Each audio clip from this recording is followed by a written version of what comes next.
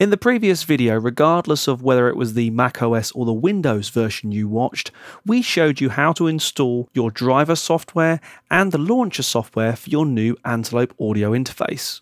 In this video, we're going to give you the grand tour of the Antelope Audio Launcher and show you how very useful and handy it is to you as a new Antelope Audio interface user. We're going to show you it on macOS, but it's exactly the same running under Windows. Let's start it up.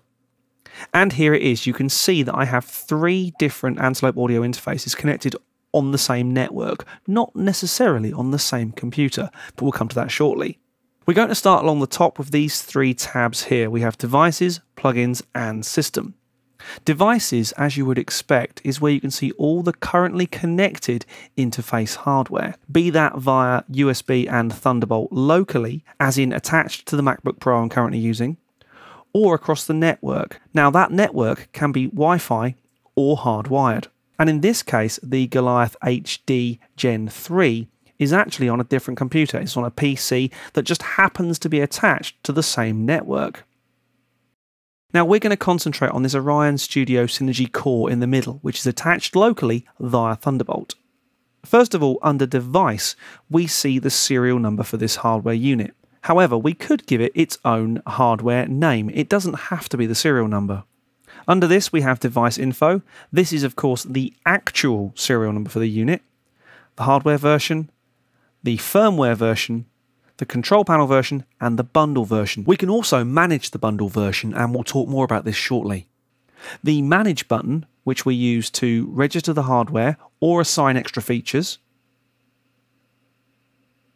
We can make sure the control panel runs automatically when we start the launcher. We can start the control panel from the button, or we can click on the hardware icon, both of which launch the control panel.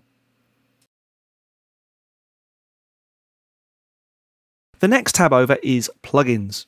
This is where we find the VST, AU or AAX installers for any extra hardware or software we have attached to our account. In this case, I've got 4 different Antelope audio microphones, and I have the AFX to Door software. Now it's worth noting at this stage that the AFX to Door plugin only works with Antelope Audio's Thunderbolt equipped audio interfaces. If you're connected via USB, this feature is not going to work for you. So here we have some options. We can uninstall the software if we wish to, or we can look at the bundle version. Now the bundle version is everything that particular piece of hardware needs to work properly in your recording environment. The bundle could include firmware, software, or control panel attributes. Therefore, in this case, we can see that there is a new version of the bundle available for the Edge Duo. I can see the old one, I can see the current one, or I can see the new one. If I tick it and click Update, it's going to update me to the latest version of that bundle for the Edge Duo microphone.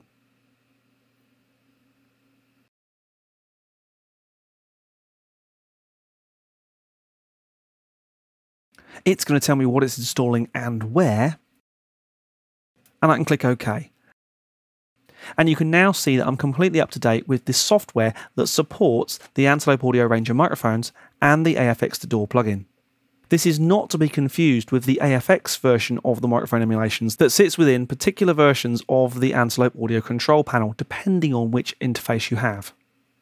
The System tab is a very useful place to come to if you have any problems with your Antelope Audio recording setup. As we said before, the launcher allows us to see other hardware that is connected via our local area network, be that to other computers on our network or via different connectivity types.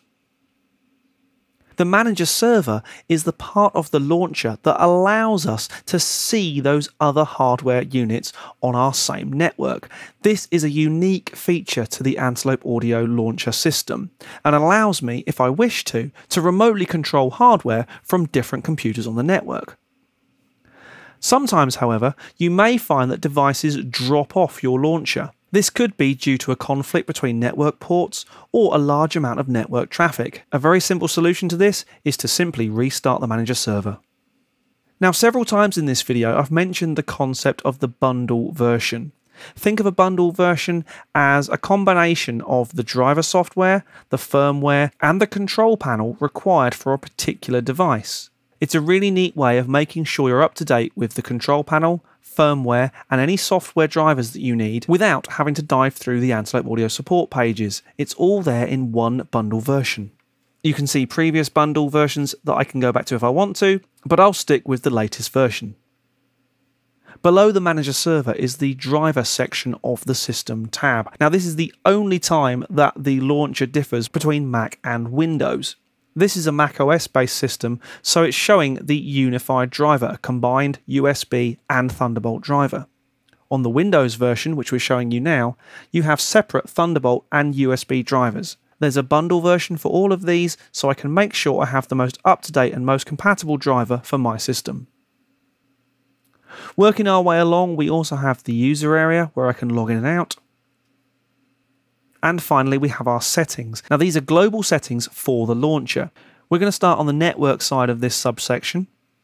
And I can scroll through and see network information about this computer and other devices that are connected or have been connected to this particular computer. Your list probably won't look as long or involved as this one. On the options side of settings, we first of all have a checkbox to disable animations. This means that launching the control panel will be slightly quicker and use slightly less system resources, but it really is negligible. We then have a tick box that indicates when ticked, we'll only be able to move control panels from the top bar of that control panel, rather than from anywhere in the GUI. We can view the log information for anything that's been connected to this launcher.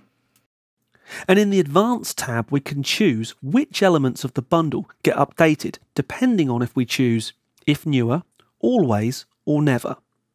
This is what you might call a power user feature, but it is something that was added at user request. In the next video in this series, we're going to show you how to register your new Antelope audio interface.